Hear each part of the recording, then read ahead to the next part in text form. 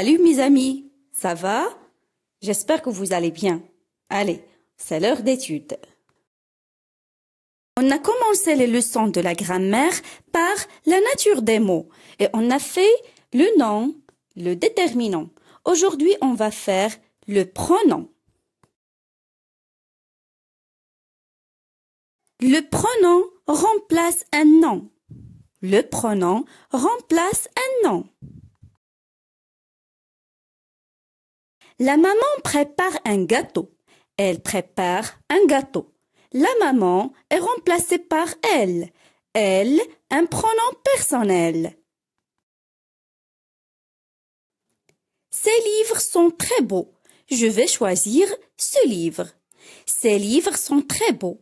Je vais choisir celui-ci. Celui-ci remplace le livre. Celui-ci, un pronom démonstratif. Je te donne mon stylo, car j'ai perdu ton stylo. Je te donne mon stylo, car j'ai perdu le tien. Ton stylo est remplacé par le tien. Le tien, c'est un pronom possessif. Lequel de ces pantalons tu préfères? Pantalon est remplacé par lequel? Lequel, un pronom interrogatif. Je viens d'expliquer la leçon.